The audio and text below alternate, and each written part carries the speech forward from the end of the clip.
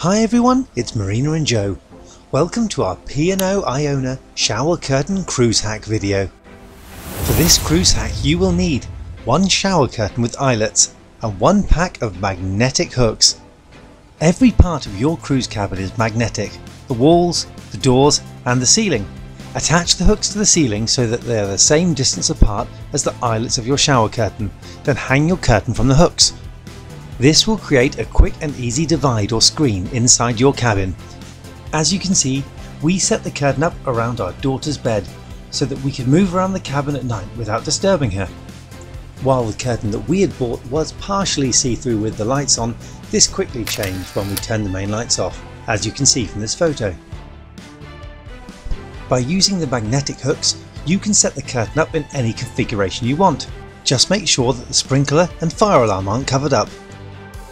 Here, for example, we set the curtain up so it splits the cabin in two. As you can see, it's daylight outside and our daughter's watching cartoons in the light side of the cabin.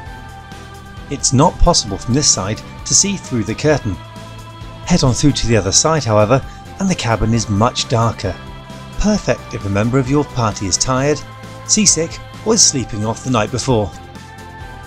This was a quick, easy and cheap way to turn our cabin into two different spaces, something normally reserved for suite passengers.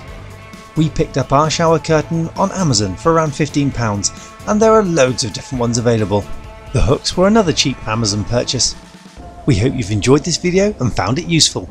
We have plenty more P&O Iona content, including cabin tours of a deluxe and standard balcony. To catch this content and the rest of our Iona Northern Europe series, please click that subscribe button. Thanks for watching.